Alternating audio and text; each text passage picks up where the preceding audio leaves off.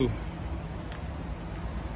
YouTube, if you want to clean out your ditch witch, last time I took the ditch witch, they said they spent 3 hours cleaning out one of these machines. And we wash our machines out, almost daily when we use them. But if you want to really clean them out, there's 4 bolts, 15 millimeter. Take off the back cover plate and hold that back cover plate on right there. Pull 4 bolts out, pull it off, pressure, or you don't even have to pressure wash it, just use a good solid hose, rinse it out, pick up this, wash up underneath, and then also too, take your front grill plate off. It just pops right out, lift up on it, pull it straight up, opens the whole front area.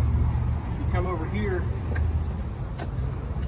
you'll see basically you can reach in there and clean everything out. Another problem is all the hydraulic hoses and lines are on the bottom. So what you do is you take like PVC pipe, about 6 or 8 inches long, you pick up all your hydraulic hoses and you put the PVC pipe underneath them, running front to back.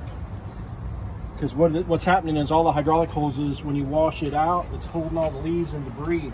If you pick it up and put those PVC lines on, when you wash it out, everything rinses forward. You start at the back, you work your way forward, you get a big extrusion, reach down there and pull it out, and you keep rinsing.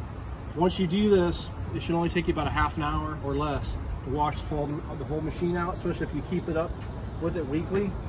And then that way when you go to ditch witch, they're not going to charge you 300 bucks like they did me just to clean out the bottom of the machine. We had one hydraulic hose that broke on another machine, and they said they spent 3 hours washing it out. It was almost $2,000 to replace one hydraulic hose. So it's in your best interest to keep the bottom of your machine clean. Every week, pull it apart, wash it all out, pull it apart, and keep those PVC lines or broomstick handles, whatever you have, keep those hydraulic lines off the bottom of the floor, because that's what's going to keep all the debris from washing out. So anyway, this is Roger with Roger's Reviews. This is the Ditch Witch SK 800 2021.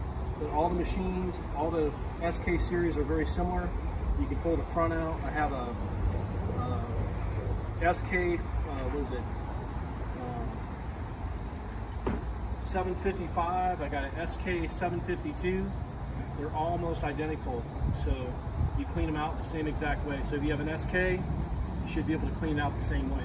So if you like this video, press the like button, and you bring you more ways to keep your stuff clean and not hurt your wallet.